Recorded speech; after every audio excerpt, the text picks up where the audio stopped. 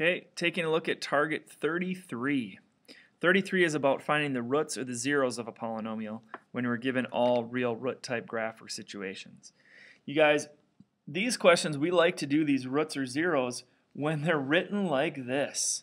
When they're written like this kind right here, where you actually have something that's in a factored form, I can find the roots or the zeros very quickly to something like that, because I know that that thing's going to hit at +1 from this part, and it's going to hit at +2 from this part, and I can see the roots really right away fast.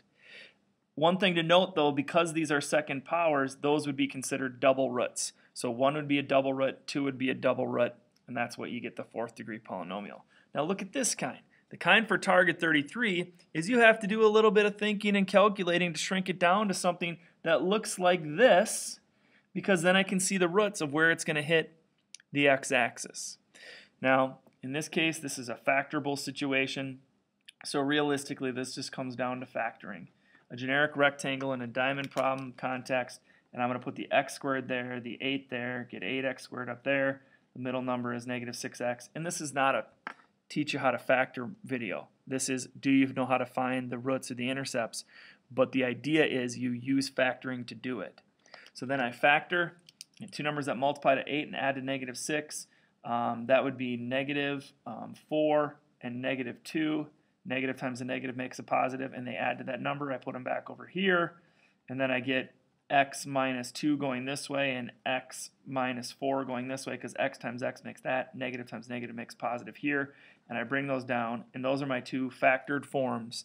And once I have it factored, then it's very easy to see the roots. The roots would be at 4 and 2.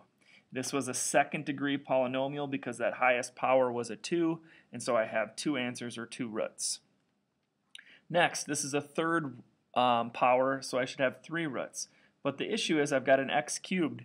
The only thing we know at this point of how to factor is stuff with x squareds. So I notice that they both have an x in it, so I factor that out first, and I get x times, then I would have x squared here, and then I would have 4 here.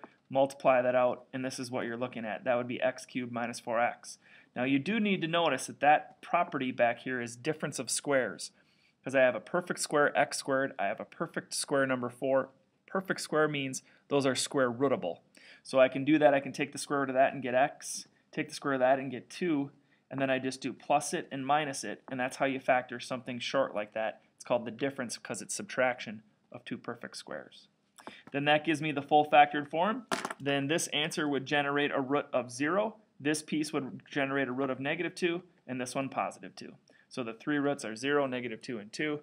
And the key to being able to find the roots when you have it in the long form or the standard form of an equation is to factor it, because then you can figure out the roots.